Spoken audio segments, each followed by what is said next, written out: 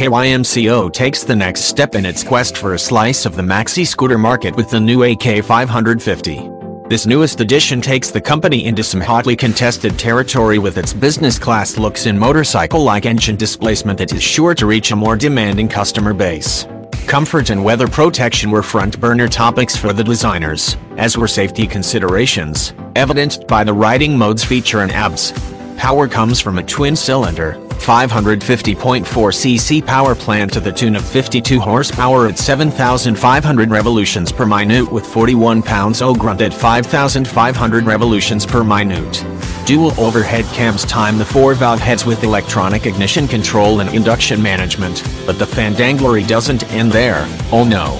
The factory graced the AK with the riding mode feature that comes with 2 channels, full power and rain, so you can dial in engine response to the prevailing conditions.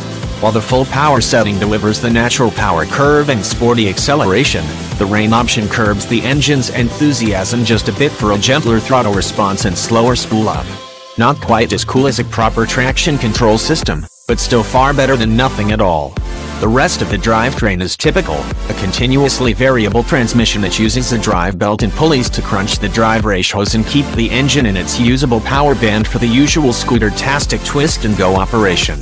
In a break from the norm, KYMCO mounted the drivetrain a bit farther forward than usual and mounted the rear wheel on a proper swing arm to help reduce unsprung weight at the rear wheel and give the rear suspension a better chance of maintaining its traction.